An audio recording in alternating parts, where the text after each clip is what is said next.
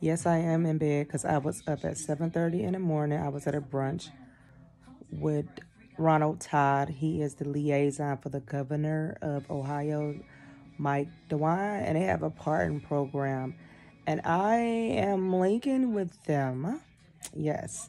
To get the word out, we're going to have a whole bunch of clinics. I just call them clinics.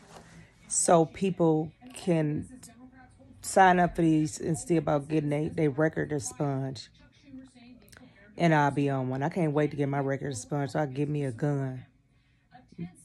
I need a gun. There's too much going on out here. So I thought I would just bring you that little short clip. We are working out the dates. The date of it.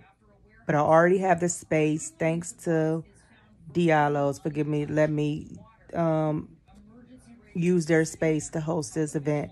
And I also have judges. See, this is why you don't go down the aisle. I don't care if you are a Democrat and just strictly vote Democrat. That's why you have to investigate. Do your investigation on these candidates, because I have two judges that's coming, and they both are Republican, and they both want to help people get their records straight. I had a real long talk with one of the judges that was there today. Very nice lady, her and the gentleman. So both of them had committed to saying that they are going to come.